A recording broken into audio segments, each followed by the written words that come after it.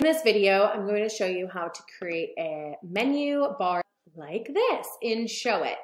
So the first thing we want to do is create an isolated site canvas, and you can title that menu, and you just design it however you want it to look.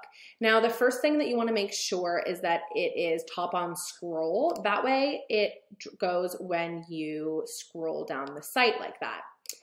So that is top on scroll, and then scroll links under. Now you can obviously design it however you want it to look, but you do want to make sure that it is horizontally locked, all the components all the way to the right like this, so that as you scale up on different monitors and devices, it always locks to the right. So that is super important. So after you do this, I would come to click actions, and then you're going to want to trigger it to the site canvas mobile nav.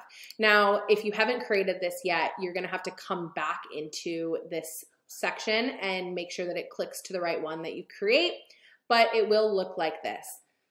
So then the second part you're going to want to do is come all the way to the bottom, and you'll see the mobile nav. Now that's going to be a separate isolated site canvas. And when you create that, you are going to want to make sure that it is set to sticky at the top and hidden to start. That way, when you click that first menu button at the top, it triggers this to come to the top and not for you to be able to see it unless it's clicked. So if you come in here, you obviously can design this menu however you want it to look. And again, you want to make sure that it is horizontally locked all the way to the right, every single component, so that it always stays to the far right, because this is the edge of the Showit. But when you go here, you'll notice that it is really not the edge of the entire computer.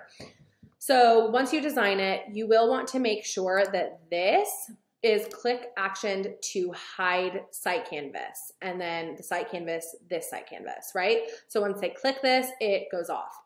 Then you want to make sure that these are all linked to the proper pages like that.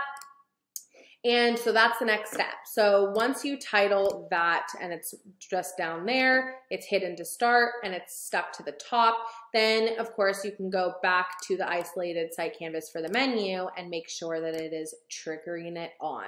So it's a super simple step. I know that it seems a little bit confusing at first, but once you get it, it should be relatively easy. And it's the best thing about Showit that you can really, truly create the most epic pop-up menus that you just can't really do on other platforms.